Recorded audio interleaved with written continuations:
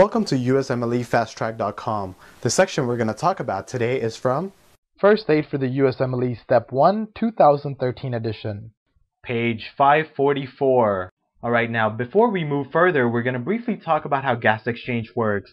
This picture that you're seeing on your screen is not included in the book, but it's worth mentioning it just so you're familiar with sort of the anatomy as well as how gas exchange works.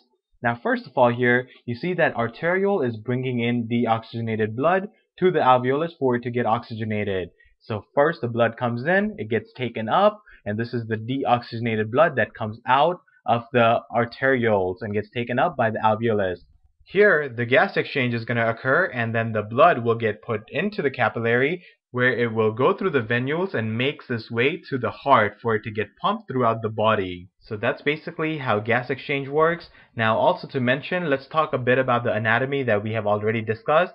Now you see that the alveolus is covered by that thin type 1 squamous epithelium, which makes up 97% of the alveolar surface. So you see that here. You also see the type 2 cells, which contains lamellar bodies, and those lamellar bodies are what secrete surfactant.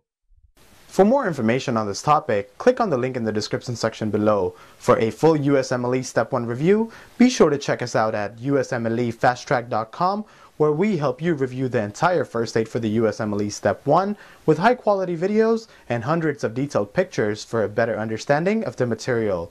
So to learn from the best USMLE review book, be sure to check us out at USMLEFasttrack.com.